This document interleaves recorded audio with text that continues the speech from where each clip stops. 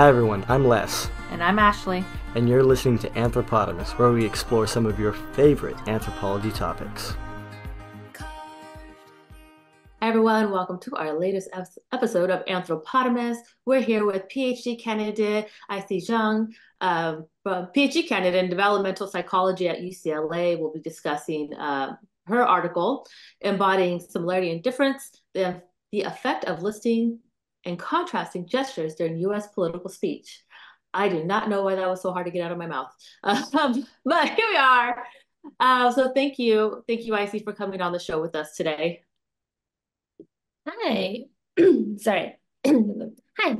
So, and I know that's a hard title to pronounce. We struggled a lot when we write that paper with a good title that covers the opinions. So we want to cover, but also are catchy. So we chose the former. So I actually just saw a post about using TV shows as titles for papers, and I was like, that is such a great idea. that is a good idea. Maybe we should have just used the debate titles, whatever was posted on YouTube when or we like picked a the articles. Yeah. or like a funny like political movie title. I don't know. Yeah. I Memes, mean, yeah. yeah, that would Yeah, definitely, it would increase traffic. I know, right? People search it up Yeah. like, oh, hey, what's this? Oh, wow, it's actually, actually, I That's a think they good might idea.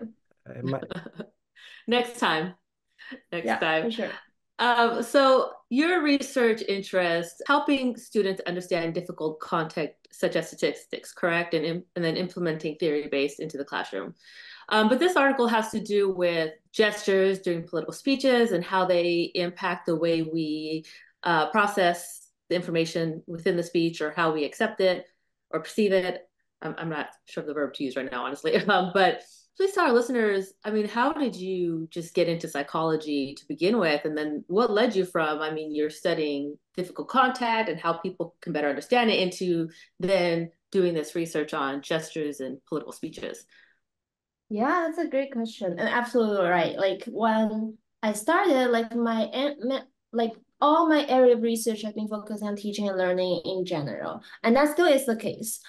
This is sort of actually interesting diversion of my work that started from my interest in body cognition. That's just the idea that people, when you perceive information or process information, it's not just through your, let's say, through looking at things, through listening things. Also, like your entire physical experience, like including how you move, all the sensory motor engagement, all these things has an impact on your cognition. So researchers, especially in teaching and learning, then we leverage the idea, which we call embodied learning, that to design interventions that involve bodily movements. So even since my undergrad, I've always been interested in the idea of how gesture could impact learning. And this is one of the idea when I talked with Dr. Erica Kamel that we started thinking about what about context outside of learning? What about just persuasive speech and the idea that our gesture, which is a highly rehearsing doing persuasive speech, is it really persuading people? So we turn to the idea of looking at gesture in political speech, which is a highly persuasive context that we try to look at. Are the gestures they use having an impact on human perception?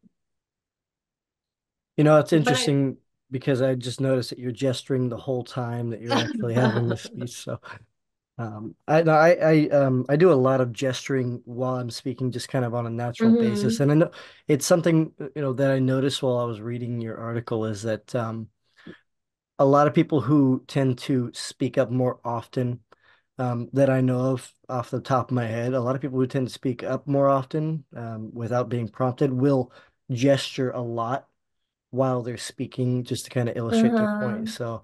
So there's certainly a correlation there as well.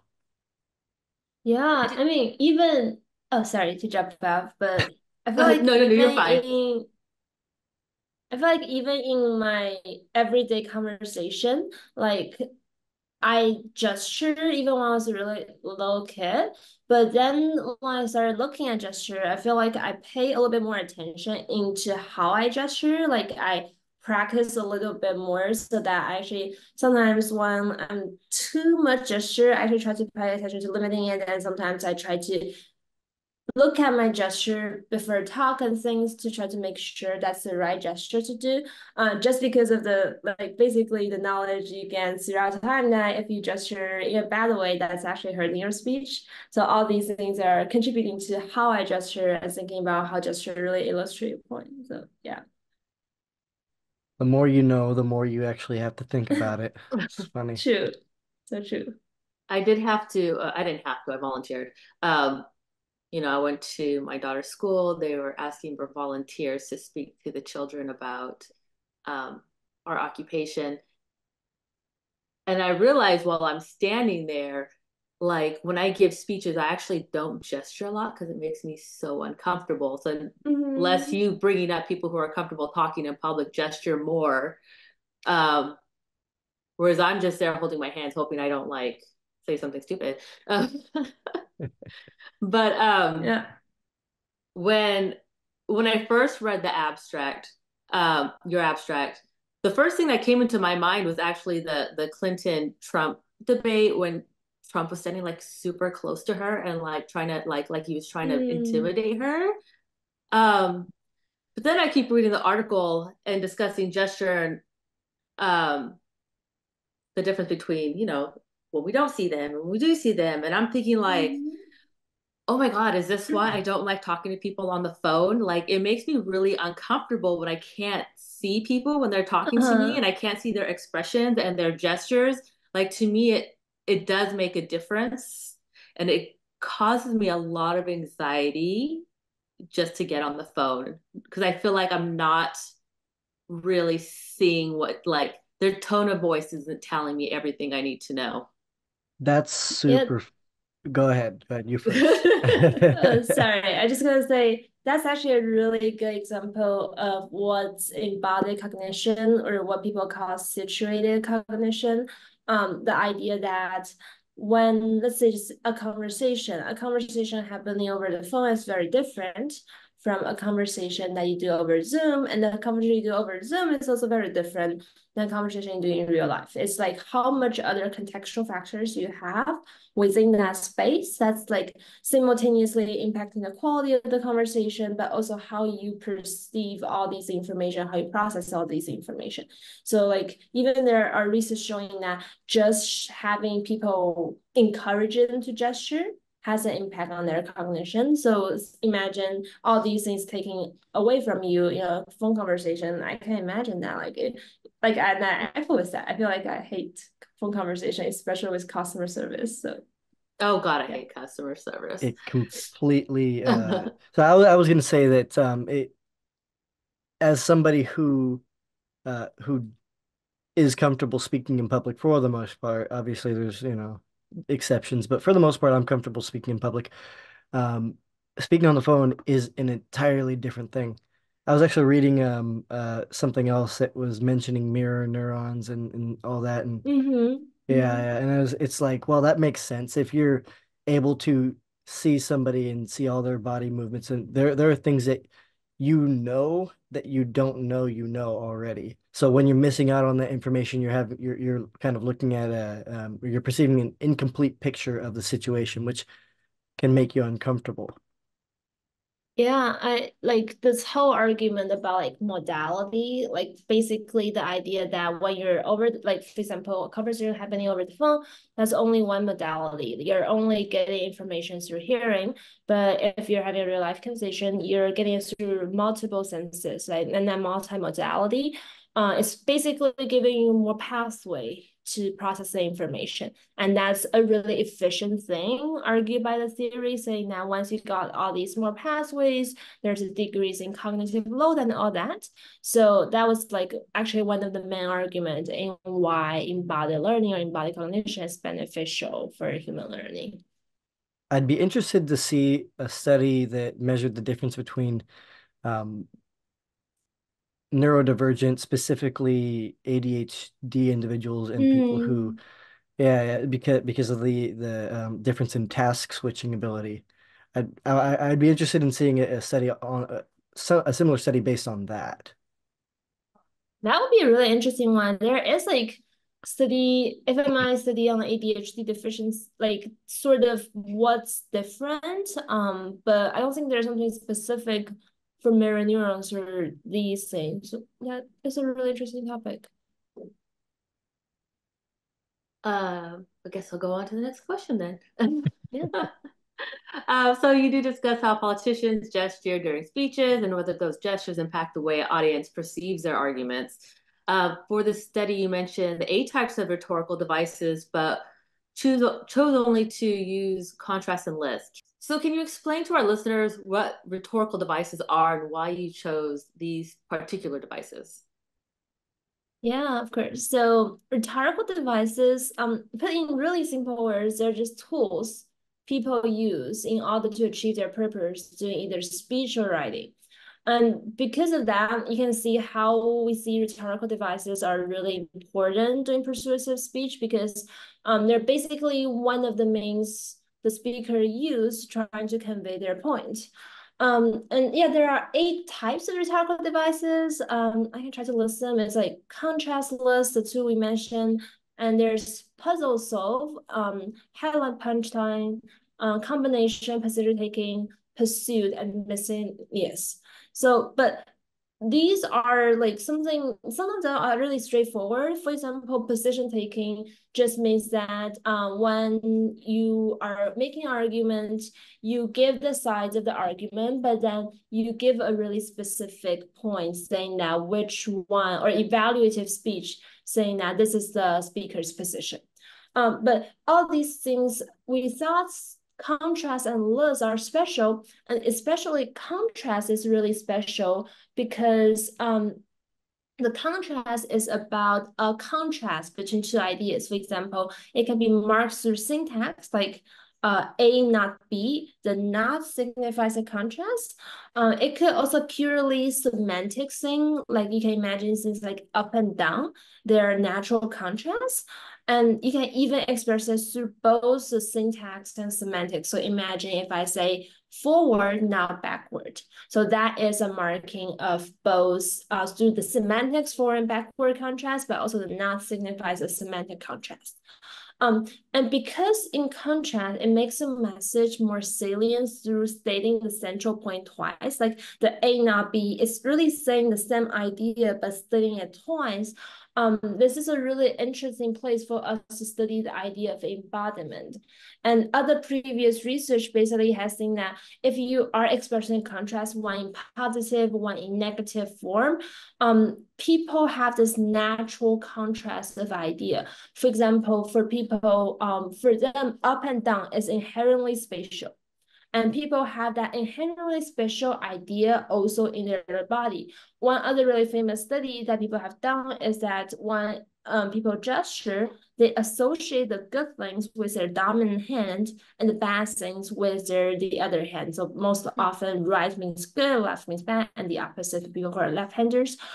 So all these natural embodiment are having observed a little bit in contrast, but people have not studied how this is perceived by the audience. So the speaker naturally uses it, but the audience pick up this use of the gesture when they are doing a speech, when they're hearing a speech. So that makes it really interesting for us to study contrast. And the list is sort of a natural component that we can pick that is a good comparison to contrast. Because in list, that means that you are basically means you are listing multiple ideas or having more than one ideas that are similar to each other in a speech. So you can see that the list also has the idea repeating more than once, but the ideas is really the similar ideas instead of different ideas. So you can see that basically contrast is emphasizing what we call differences or discontinuity, and then list is highlighting similarity and continuity. And that makes us think, oh, if you use these two rhetorical devices in sentences, look at what speakers naturally do people perceive the ideas that accompany list more similar than ideas that accompany contrast? So that's a whole motivating question behind the paper. So I Now have a I was gonna clear. say now I feel like whenever I speak, I'm gonna be paying attention to whether or not I'm using my left or right hand. So I have a clarifying question. Um, Mm-hmm. so you said that when people speak, they tend to use their right hand for positive and left hand for negative. Does that seem, or did that seem to have a an impact on the viewer's perception, or was that just more of the speaker's perception? That study, which is by Daniel Castanano, I think, by their group, I don't think they looked at perception. I think that was a study purely on how people gesture, like how what a speaker does. But Okay. I'm not entirely sure, so don't quote me on that. But I think they didn't look at Okay. I was perception. just I was just thinking that it might be interesting to observe, or it might be an interesting observation to see whether or not um, reversing the video or reversing the sides of the video would impact the viewer perception on what the person is saying based on whether they use their left or right hand. Because obviously you can assume that they're across from you, your left is their right, but if you reverse the video and you flip it, Hmm. it might impact the way they perceive it. So I can see that impacting viewer opinion depending on who's actually publishing or televising a speech. That's an interesting point. And there are like I feel like so in a really famous book Metaphors We Live By, they talk about how there are many things that's embodied in nature in metaphors. Like for example, people's mood. They say if I'm feeling good, they will say I'm feeling up. I'm feeling bad, feeling down. These things are like naturally inherent in space. So the up and down analogy is really salient. We don't know a lot about left and right. Even though you can see some argument in even in politics about left and right, what does that mean? And sometimes people also associate that as a natural embodiment of concepts. So I feel like in speech, when people talk, like we already know people gesture naturally during speech. And we also know that during these type of political contexts, people's gesture are highly rehearsed. There's a whole team probably behind you on what you should say, what you should like, how you should move your body when you're saying certain sentences. But yeah, I think there's a lack of research in general on how people perceive these bodily actions during speech. You know, when you're thinking about, okay, if I say good and bad and I'm using my right hand first, the other person is seeing it opposite, right? So to Mm-hmm. them, it's like left, right, but we read left to right and we say good and bad. We don't say bad and good. So Mm-hmm. maybe it is actually, maybe in our mind, it's kind of like when we read left to right, it's good and bad, and we're kind of visualizing it that way. Well, I mean, in Could, English, could we read be. left to right. Different languages. I mean, in our language, not, Yeah, yeah. yeah. I mean, if I'm reading, I Well, don't know that's what, another interesting point, though, is like, Yeah. so if that is related, then how does that reflect in languages where they don't read left to right? mhm. Mm-hmm. That's a good point. Yeah. There's a whole cultural perspective on the study of embodiment in general. Although that could have been just something I totally made up in my head right now. um, any other questions, Les? Not just yet. Okay. Um, I mean, so now that you've done this research, do you feel like that you watch political speeches differently now? And do you feel like, I mean, for your for the study, you used what like over 100 undergraduate students for this. Do you also think that maybe this study also impacted how they may view speeches in the future? Yeah. I mean, first of all, I think it's worth to know that people naturally pay attention to gestures even when they're not aware of them themselves. So the first point, like sort of following on what we just talked about, first of all, people naturally gesture when they're talking. Even blind people, they gesture when they're talking. So gesture is something that almost like part of the system when you start speaking. But then I think that's a great question you asked that, like, do you feel like you pay attention to those gestures? And I think that varied in very different settings. I think after doing the research, I am more aware of the gestures people do. And then I identify specific gestures that is a really familiar gesture through literature and also other research people done. Um, but I do think it reminds the question mark whether my perception changed because of that, or my perception has already been influenced, like even before my awareness comes in. Because I feel like there's a lot of research showing that when people gesture versus a not just verbal instruction, the gesture makes a difference. So that our own population, like when they first see it's random assignments, or there's no way to cue them, there's gesture that's addition to it, right? So for these participants, they already are perceiving the gesture, are influenced by the gesture, even when they're not cued or primed to pay special attention to the gesture. So I feel like um the awareness increased, but I don't know for the undergrads, are they gonna pay more attention, and does that paying more attention mediate the effect of gesture? And that's actually a really interesting question, right? You could imagine a study you actually prompt people saying that you're gonna see gestures in the study, pay special attention to the gestures, think about how that connect with the speech, how that contribute to your idea, your problem solving, etc. And that may have an impact or not, depending on if you think there's a mediation that's going on how much attention people pay to the gesture. I think that's a really interesting question that I don't currently have a really firm answer to. But if I have to take a guess, I do think attention is an interesting mediating hypothesis for that. And there are other research that look at engagement before, and some has seen it in fact, but like gesture increase engagement, not the opposite direction. But I still think because of that, it's a possible explanation. I mean, in my own public speaking, I've definitely noticed that if I'm using evocative gestures, it does grab people's attention more and makes them kind of more engaged, more Mhm. likely to um, be able to answer questions later on. So yeah, I could see that being something that would affect their perception of the situation or their perception of the speech. Yeah, I do think there are also other research showing that like this increase in basically how much attention you pay to their speaking and gesture, and do you see the connection between the two? Like we've done studies that we look at whether the gesture match or mismatch with your speech, and we found that when the gesture match with your speech, it really increases your outcomes. But if it doesn't, it actually have a slightly negative impact on your outcomes. So definitely that it is important at least people see the connection between your gesture and your speech.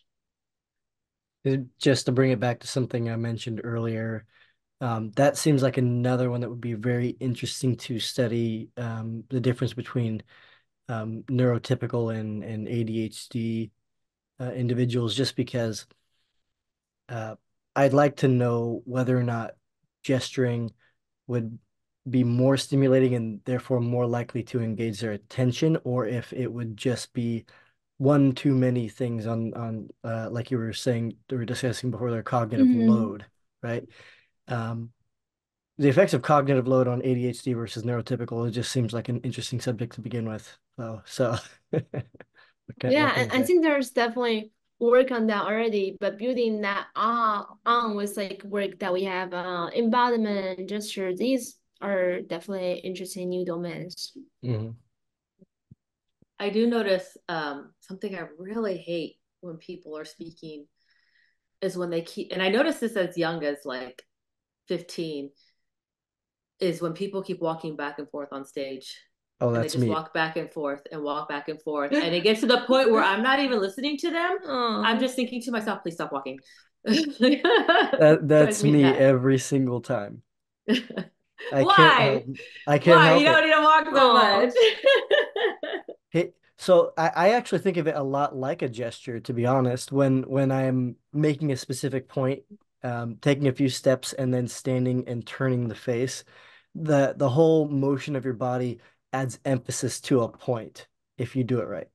Stop walking is okay, but I'm talking about people that just walk back and forth the entire time they're talking. And I'm just like, why are you doing that? Why can't you just stop for like 2 seconds? Like, what is I going on? I guess there is probably a limit there. Yeah. It's always bothered me and always sticks in my head whenever I think about speeches. I don't know why it affects me so much. Um, Random thought, whatever. Yeah. So what's next? Are you expanding on this research? Are you starting something totally new?